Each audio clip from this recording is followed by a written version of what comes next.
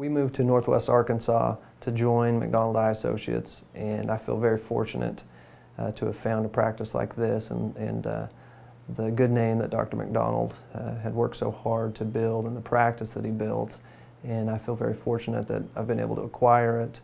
And we've done great things in the past, but we're not done, and we want to continue to build on that. And my goal is to continue to provide the great quality of care that's always been provided at McDonald Eye. And I think we can do that by continuing to have the best technology and hiring the best people and giving the greatest care that we can to our patients.